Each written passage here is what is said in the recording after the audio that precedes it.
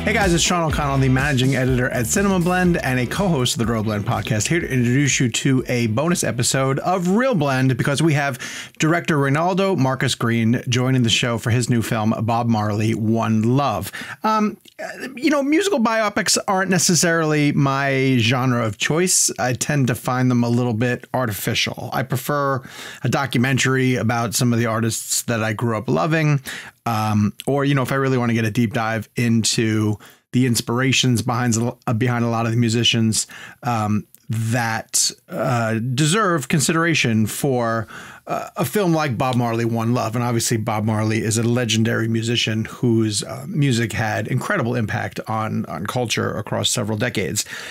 So I was really shocked to find out how much I enjoyed this new film, Bob Marley, One Love. And a lot of it is due to Reinaldo's direction and also a tremendous lead performance by Kingsley Ben-Adir. So the film is in theaters now, and I definitely recommend you guys check it out. We review it on the full episode of ReelBlend. It's going to be dropping on Friday. Myself and the boys will weigh in on where we think it sort of falls in the line of musical biopics and the impact that it has on Bob Marley's legacy. This kind of ranks alongside some films like, while Oliver Stone's The Doors was sort of an origin till the end of Morrison's life, I think the reason why I like Bob Marley, One Love so much is because it focuses really heavily on a small section of the musician's professional career. And I think by doing that gives us a really good window into the artist. And so it was great to sit down with Reinaldo Marcus Green, following up on his film King Richard, which he made with Will Smith, and figuring out how he was going to get into the story of Bob Marley and the influence that Marley's son Ziggy Marley had on the production and the inspirations that he sort of brought to the stories behind the scenes. I will let him tell you all about the making of Bob Marley, One Love and the impact that it has had on him since. And if you also want to listen to our conversation with Kingsley, we had that on last week's episode of ReelBlend. So go back and find that on either the YouTube channel or the different places your audio needs get met. I'll see you on the other side of the interview to sort of wrap up and tease out what's coming on Friday. But without further ado, here is Reinaldo Marcus Green on behalf of his new film, Bob Marley, One Love. How you doing, Sean? Oh, good. Good to see you again. I wanted to talk to you about an element of Bob's music that I never considered before getting a chance to sit down and watch your film, which is the fact that people took his art and they politicized it, whether it was his intention or not. And I'm curious if that ever made you stop to think about your own films, putting them out into the marketplace and getting them the chance to be interpreted in ways that maybe you don't intend, or even politicized in a way that you don't intend. Yeah, I mean, you can't predict what's going to happen after the film is released, and you never try to make a moment. You never try to make the movie to hit sort of the timeliness of it. Bob's music was timeless, and I try to take on projects that have that timeless nature to them. They were the films that I grew up watching, and Do the Right Thing. It is as timely as it is today as it was when it was first created, but I don't think that's what he was attempting to do. He was trying to make something timeless, and I think that was the approach with this film. Bob's music stands the test of time. It's stronger today than when he first made it. And that's because of the music and the message. And ultimately, it's the story that we're telling that hopefully will do that. We weren't trying to be political, and neither was Bob, but that doesn't mean that he could have avoided it. It was just the nature of what he was singing about, where he was singing from, what he was singing, the struggle. And so when I think it was almost impossible for him to avoid it, given what he represented for so many people. And I think our film certainly tries to uncover who the man is, who Bob is, who the guy behind the T-shirt and the buttons and the bags is, in the 2-hour time span that we have with him in our film. There's a quote that really struck me hard, which is his guitar is his machine gun.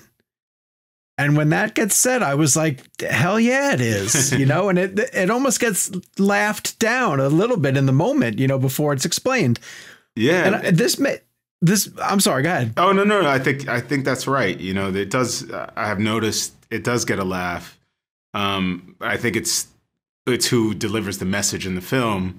But I think in a good way, you know, it allows you to seep into it without being didactic. It's not a movie that's trying to hammer home a message. Bob's music has a message of unity, peace, and love.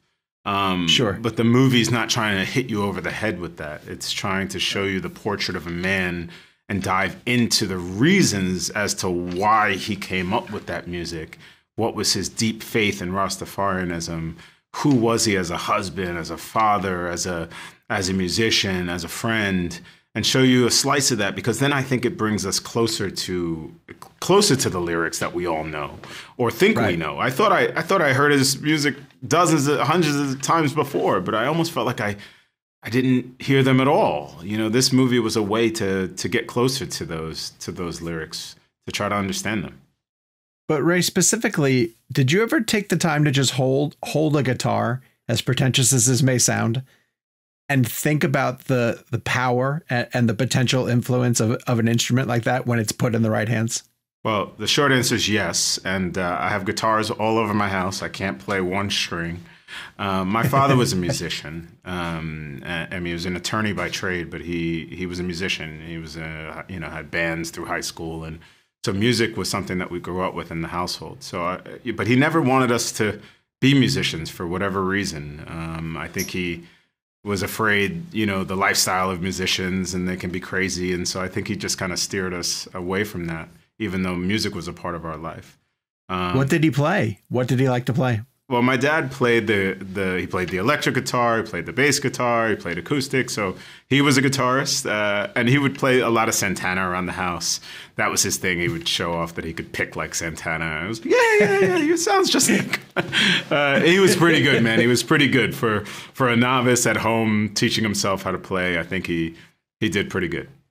It's really funny because I play as well too, and neither of my boys are interested in it at all. They're athletes; they went the other direction. Oh, good. I did too. That's exactly what we did. Was took it into sports, and you know, I grew up a baseball, football player, and those were that's how we channeled it.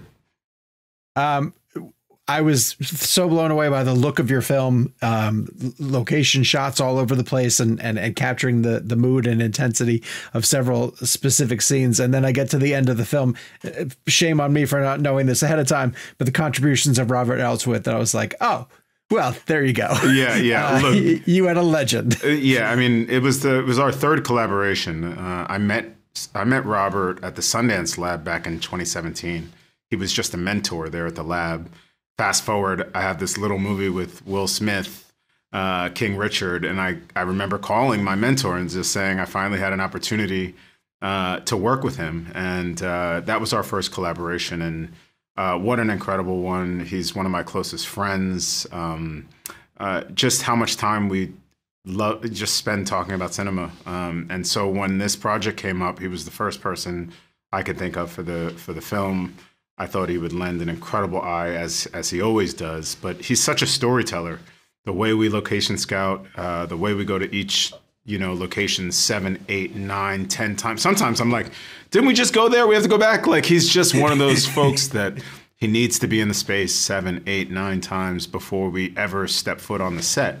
And it's amazing. Okay. And look, sometimes it's just time of day. He needs to go there in the morning, needs to go there in the afternoon, needs to go there at night, needs to go there, several times for several different reasons. And that process has been so helpful for me. Just seeing how he works, he's 70-something years old and still has the energy of a 25-year-old. Just an incredible energy, incredible spirit, incredible storyteller. He brought an incredible cinematic eye to this film. I don't think a film has ever been captured this way in Jamaica, on this level, with this scale, with the level of care, with the lighting. I mean, just the details. He's very detail-oriented, but a heart of gold, and I think you feel that in every shot.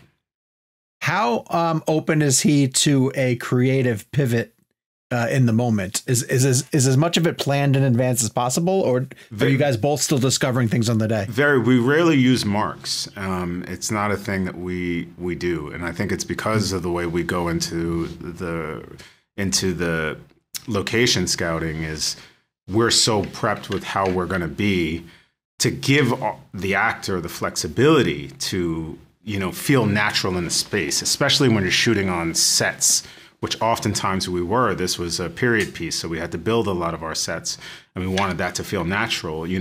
When the actors are looking outside in blue screens, they're not there. So how do we make that feel organic so that they can get lost? Sometimes the actors can do it with props, they can do it with locations, but oftentimes it's not getting tripped up with camera and those things. And I think a lot of our rehearsal is giving freedom to the actors. And so I'll go in as the actor and block the scene, and Robert will just be like, could you do it over there? There'll be like a lighting thing. Like, could you do the same thing, but just kind of steer them in a way that they find the light. So it's kind of guiding the actors towards the light without telling them to hit it in a way that feels organic and natural. So I think, look, there's so many different tricks to the trade when it comes to, making things feel organic and natural and lived in. And I think that's what he does so well in all of his films. Yeah.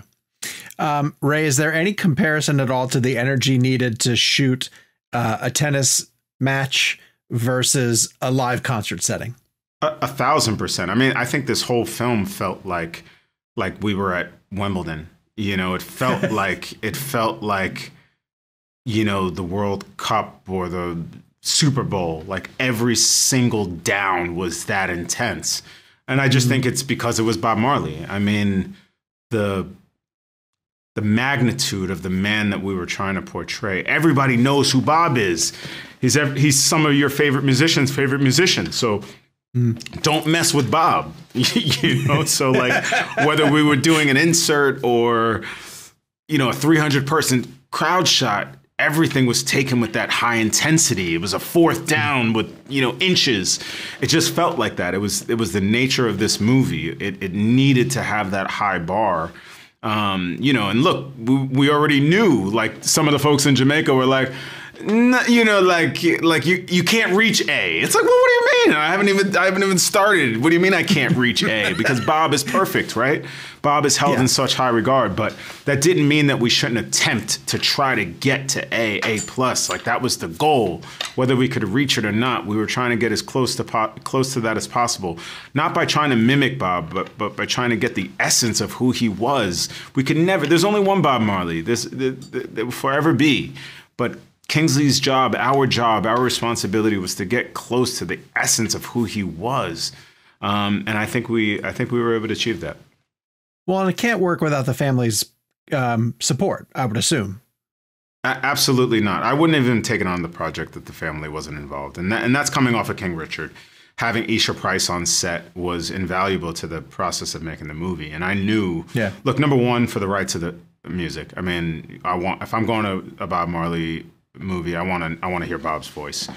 Yeah. And then just to have Ziggy on set every day, it was like having an extension of Bob on set. I mean, his mannerisms, his disposition, his fight, his spirit. I mean, he's the literal DNA. I mean, you're like, that's Bob in so many ways. And through all of his children, Sedella, Rita, his wife, just having that access was such an invaluable resource, not only for me, but I know for sure Kingsley, Lashana, our actors, our crew, just to get access to spaces, photographs that are not accessible to the public, archives that are not accessible to the public. It was so meaningful to us. I think it only made the film richer. Ray, you make a choice that some documentaries or some musical biopics choose to do and some don't, which is to show actual footage of Bob at the end, Yeah. And we instantly compare it to Kingsley and we realize, damn, like he got so close. Yeah. Was that always the intention? Was it always you were going to end with putting actual Bob footage at the end? Yeah, I think so. I think we always had an inclination that you want to see Bob.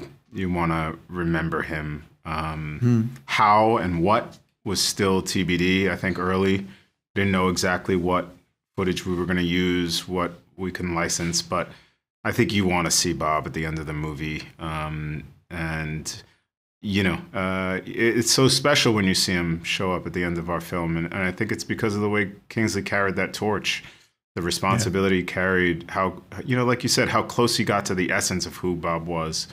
And I think you take that leap of faith once you start watching the film, you start watching the performance, you start watching the language, and you forget you're watching Kingsley. You're just on the journey. You're on the journey of Bob and this man on a mission, someone that, was thrust in this political situation and is now feeling like he's losing a sense of time. He's in exile and he has to create this music.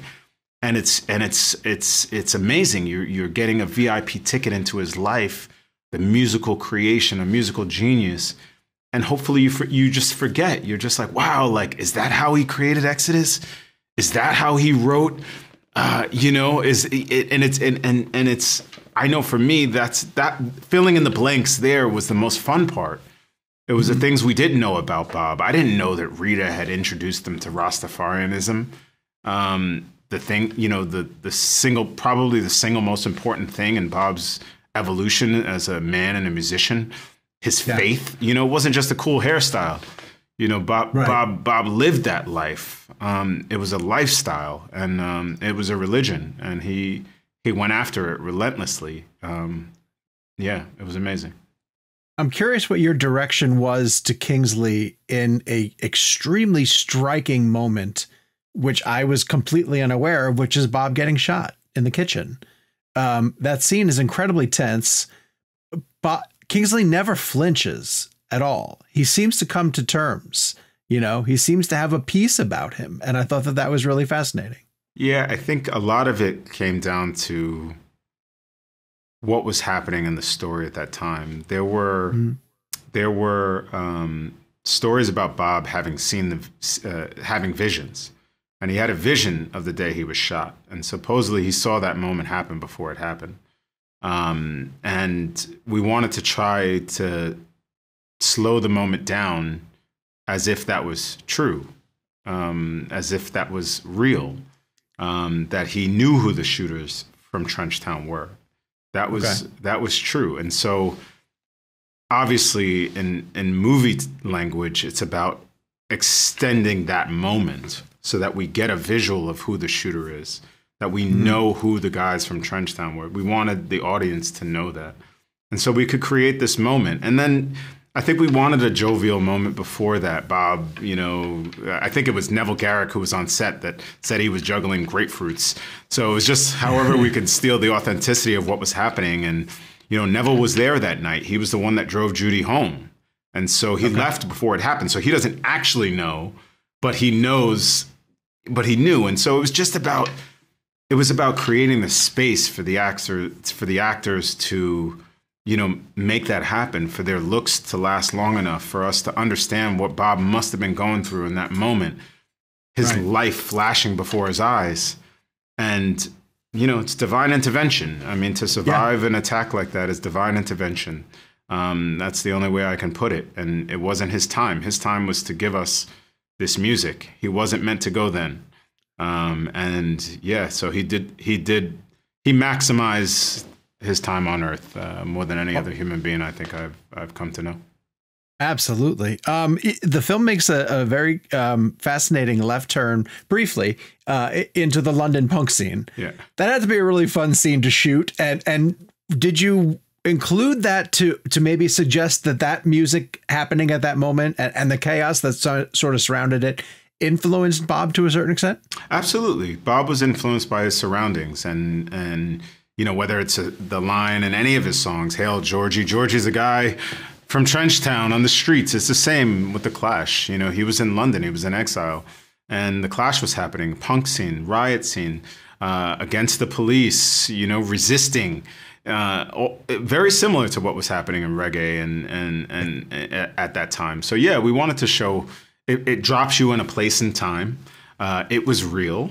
And it was also fun. Yeah, like you said, it was a lot of fun to shoot and to show just the contrast between these Rastas in a foreign land and how they, how they so different but still the same. And I think that unity is what Bob speaks about. It's what he sings about. It's what's in his message. He didn't discriminate. That was Bob, man. He didn't discriminate. And yeah, I think we wanted to show that contrast You know, and yeah, what fun scenes to shoot. Can I tell you my absolute favorite moment? Please. In the film? So it's recording of Simmer Down in the recording studio at an early age. And it pans back into the production booth and the engineer is dancing. He just can't stop himself. He's dancing. And I love those moments of just pure, unadulterated joy that comes together when the right notes are being played, you know, and you can feel it. Can you talk about capturing that? Yeah, that was also one of my favorite moments. You could hear me in the, behind the monitor saying, "Go nuts, go nuts." I'm just yelling it as Reinaldo, our actor. Because, at first it was a little tame and I was like, no, like, you really love this. Like, this is amazing. Yeah. And then he gets up on the table and he does this thing. And I'm like, that's it. It was like we were all, I think everybody in that room, your face just lights up. I mean, it's impossible not to. And if I'm doing that in the room on this tiny monitor, I can only imagine what the audience is doing when they see that. And the film needed that. We have an introspective film, one that shows you the interior struggle of Bob. And so when we cut to these flashbacks and these moments that showed you a younger, more peaceful time, a more innocent time in Bob's life, in contrast to what he's going through in our current timeline, I think it helps to bolster those moments, to show you that contrast. Here was a guy that was, just loved music. It was all about the music. And then life got complicated. Life got complicated, right? Politics got complicated. His role and the demand on him got complicated. And I think that's why those moments of levity, they really pop in our film and really help to, carry the rest of the performance.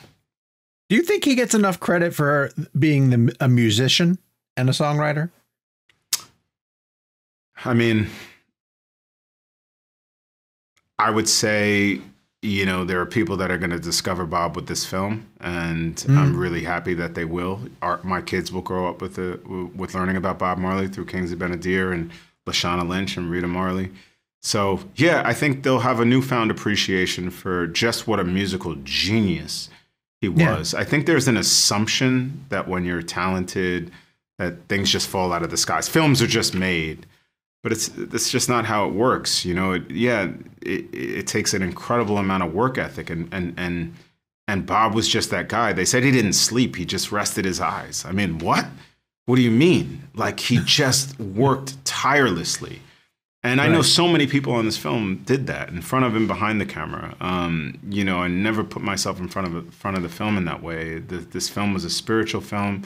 Bob's music was an incredible gift to us. It was really the spine of this movie, and it was up to us to sort of unpack that gift a little bit. Let's get closer to what this man was all about and what he was singing for. Well, I appreciated when you took the efforts to sort of show his steps in the studio. To almost say that, like, there's a jovial rhythm to this music and there's a party atmosphere, but the one guy's drinking Red Stripe and he was like, no, it's real. It's time to work now. Yeah. It definitely was time to work.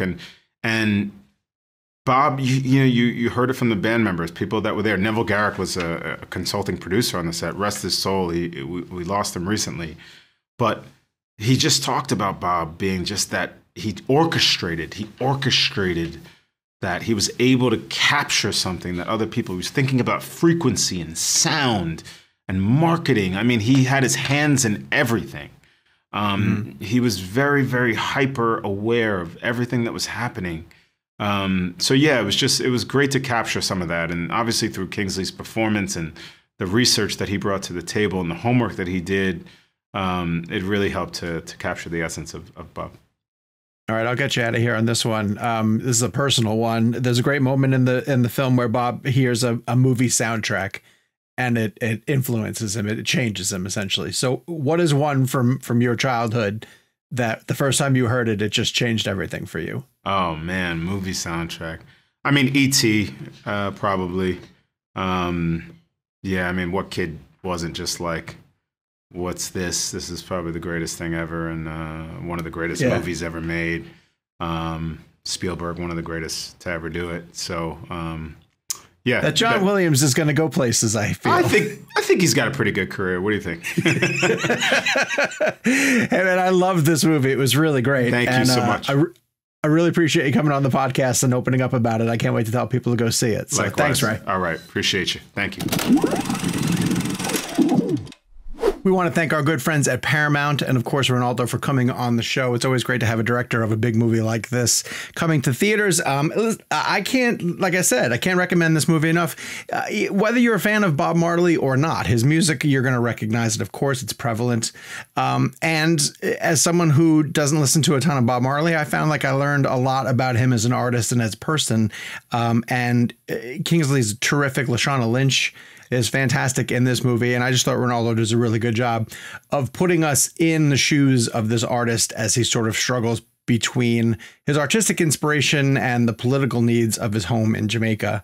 So really interesting story, one that you should definitely take time to check out. And if you want to, go out of your way and see it in a Dolby theater, because the sound and the music that's basically the way that it deserves to be experienced. So that's how I would recommend you guys see it. On Friday's episode of ReelBlend, we are going to have S.J. Clarkson, who is the director of the new film Madam Web. We're going to review fully Madam Web and Bob Marley One Love, and we play a Oscars in review, which is always a fun game to get to. So hit subscribe, turn on your notifications. Thank you for joining us here on the latest episode of ReelBlend.